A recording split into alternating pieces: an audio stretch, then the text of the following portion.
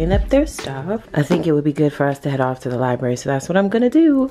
I grabbed, this is my little pile, this is Cam's pile, Kendall's pile, Savannah's pile. There's a few more things I have to stuff in there, but they're just basically gonna stuff these in their book bags, and we're gonna head to the library. Your friend knows she has quite a bit of things to accomplish, and so I don't want to get distracted. So the best thing, plus Mondays is supposed to be my library days, and I don't go over there like I should, but I should.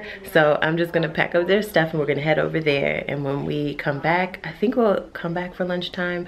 Brian is working at home today, so he may bring us lunch. If he brings us lunch, then we won't come back until after school is over for the day. If he does not, then we'll head back for lunch and then go back over. So we'll see how it goes. What? What are we gonna do? As crazy as it sounds, we have to have hope. Hope? Hope for what? They decided they wanted to grab their VeggieTales Bibles, so they're reading them together. Remember Easter past? Yeah, it was empty. Not even a jelly bean. That was the point. Just like the tomb in the Easter story. Is he gonna be okay? Okay, you guys, so I'm packing up their stuff so we can head off to the library. I figured I'll just go ahead and show you what I am bringing along with us. They're pencil boxes which have highlighters and glue sticks and erasers and pencils, of course. So each one of their pencil boxes goes. Each one of their quiet reading time books goes, and Savannah does not have a quiet reading time book, so we need to get her a new one while we're at the library. Their language arts notebook, because it is our language arts block today, so I have each one of their notebooks, each one of their iPads, and their binders. So that's it.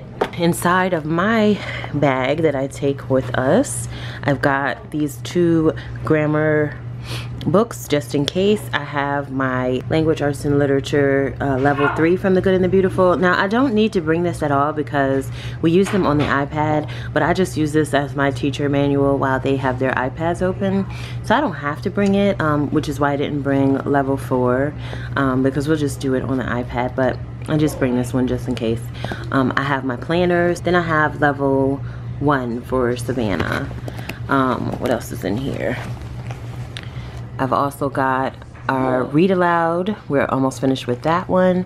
And I have our devotion. I grabbed their book bags here. They are currently clearing off the table from doing writing for morning work. So I'm just gonna go ahead and stuff their book bags for them so we can put on our shoes and our coats and head out the door. I also grabbed apple letters to throw in Savannah's book bag. I'm hungry. Don't say I'm hungry. Don't.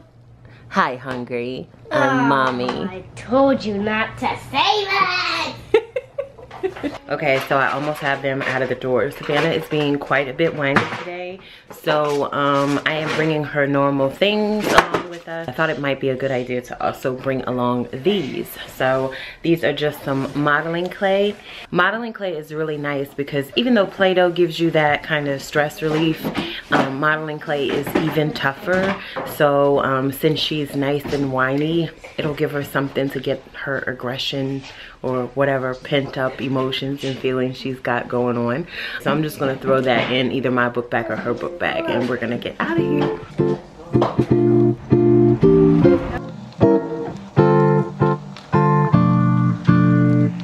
This 2-second walk is taking us 18 hours, you guys.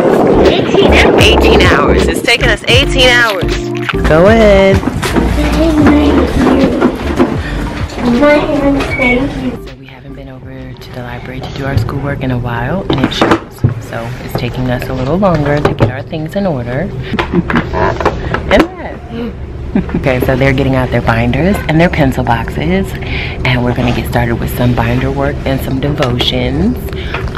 Once I get them going on their independent work, Savannah and I will head over to find her a new quiet reading time book. So that's what we're gonna get into first. So first I'm starting with this word family activity.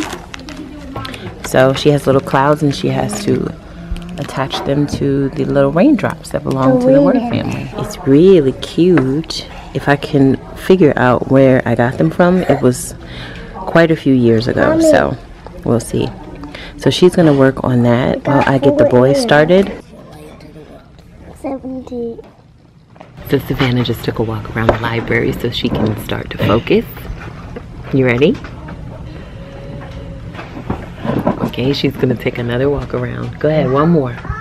These are the type of things you gotta do just to make sure they're nice and focused. Ready? All right. She's back. What is a noun? A noun is a word for a person, place, and thing. Thank you. Is the word girl a person, place, or thing? Person. Good. Is the word book a person, place, or thing? A thing. Good girl. Is the word kitchen a person, place, or thing? Place. Good job. Yes. Take out her dry erase. This is our on the go board, right? Okay. And you're gonna use expo marker. So I'm going to write person, place, or thing, and you're gonna help me make a list of nouns. Noun. Thing. How you doing? Good. All right. So, what is your question? The very first thing you want to make sure you do is that. What is it? Okay. Nice. Girl is a person, kitchen is a place, and book is a thing. Let's add to our list. What's another noun that is a person? Boy. That's it. What is another noun that is a place? Where are we? Library. A couple hours into our school day and she's finally starting to focus.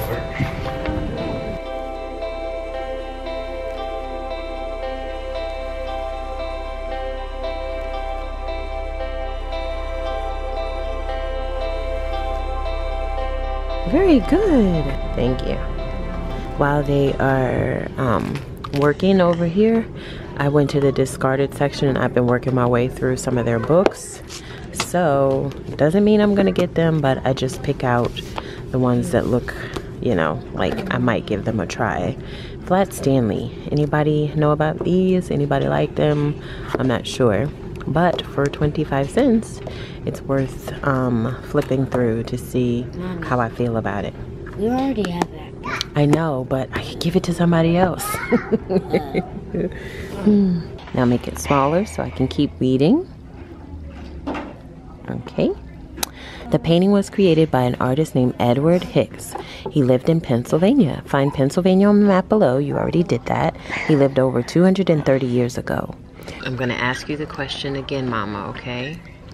It says, why do you think that the artist painted dark clouds in the sky? Because God put a storm and it was about to rain. So he said at the end, we'll never do it again. And he put a rainbow. But the cute part is she said, Daddy put it in the sky. And she was like, I didn't mean Daddy, I meant God. But then she said, but actually, God is our daddy. Isn't that what she said? God is our daddy. We have two daddies. Okay, let's get back to work. Are you focused? Let's show him not focused. Focused. Not focused. Focused.